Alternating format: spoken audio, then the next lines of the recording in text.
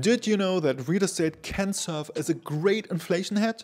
Apart from gold, real estate prices have been the best investment in the last high inflation environment in the 70s and 80s. In the last 30 years, they were the second best performing asset class, 0.6% behind stocks. And real estate is on the rise. Just a few months ago, the median house price in the US hit $400,000 for the first time ever. And even better, Goldman Sachs predicts that real estate could go up another 16% this year. That's why we will take a look at the 4 most interesting real estate ETF options out there that can give you easy access to real estate. Let's go.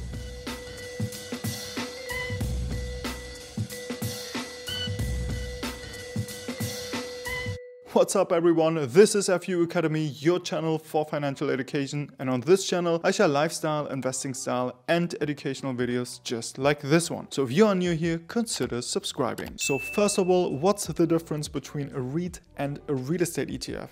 A REIT is short for Real Estate Investment Trust. That's a trust company that owns and operates properties like houses, apartments, warehouses, malls, and hotels.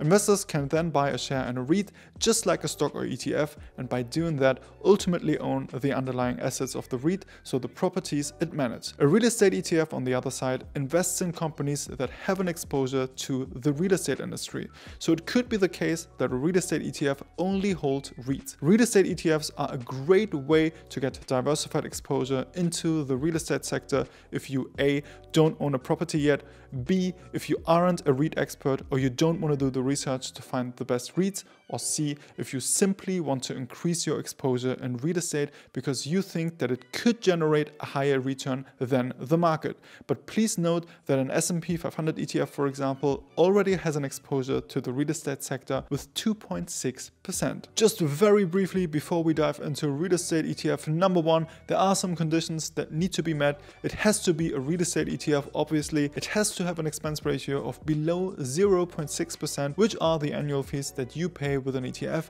Anything above 0.6% is not competitive enough in my opinion.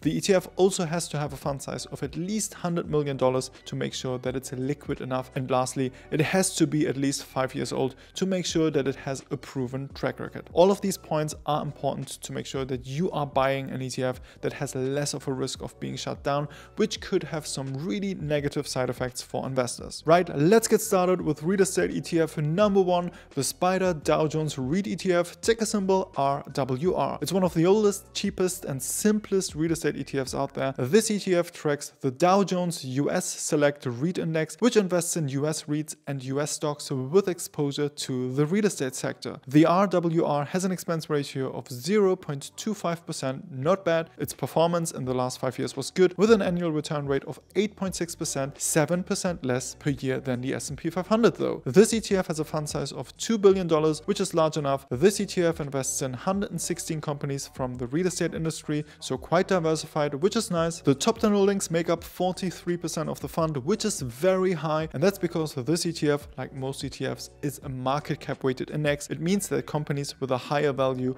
also make up a higher share of the ETF.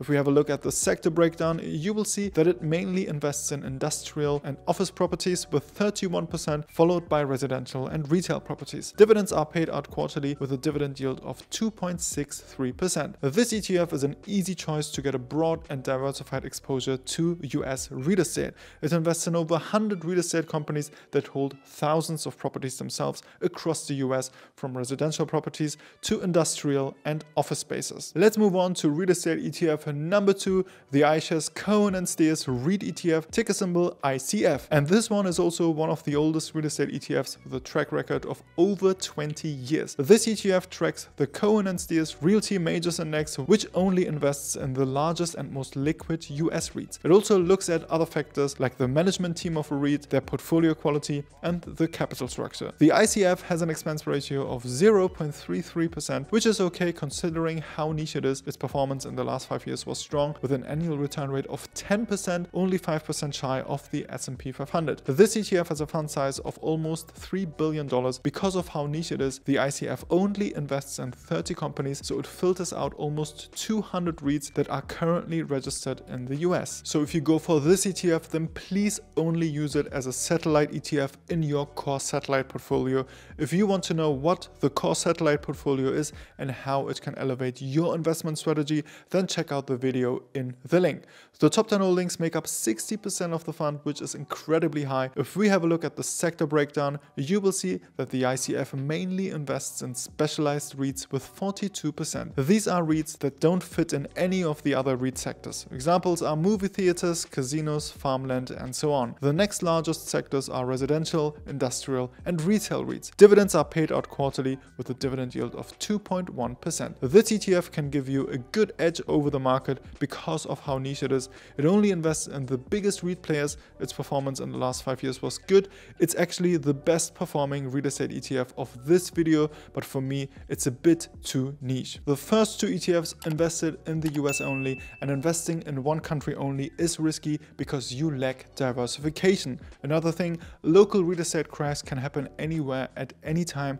The best way to protect your investments is to simply invest in all of the countries so that local real estate crash can be absorbed by your portfolio.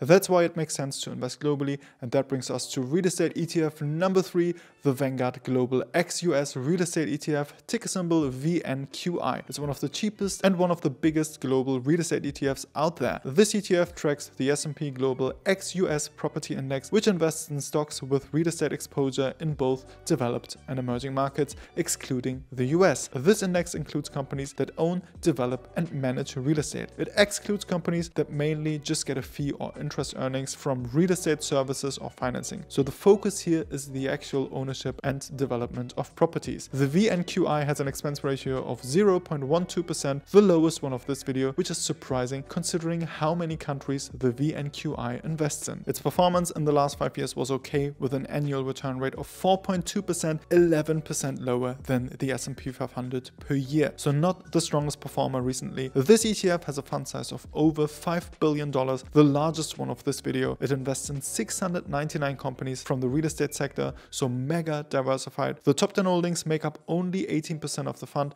the most balanced of this video. The VNQI invests in 38 countries, but over 30% of the funds are invested in Japan and Australia, so quite top heavy here. If we have a look at the sector breakdown, you will see that the VNQI mainly invests in real estate development and operating companies with 36%, but also in retail and industrial REITs. Dividends are paid out once a year with a dividend yield of 5.6%. This ETF is an ex-US fund that specifically excludes US companies, so it's a good way to get international exposure with very little overlap to US investments. It's cheap, balanced, and large enough with a high dividend yield, but the performance in the last 5 years wasn't too great, similar to ex-US equity ETFs. And that brings us to real estate ETF number 4, and this one is a special one, the Global X Super Dividend REIT ETF, ticker symbol SRET. It tracks the sole active global super dividend REIT index, which targets 30 global REITs with the highest dividend yield. So this ETF is not just a real estate play, but could also boost the dividend yield of your portfolio. The SRET has an expense ratio of 0.58%,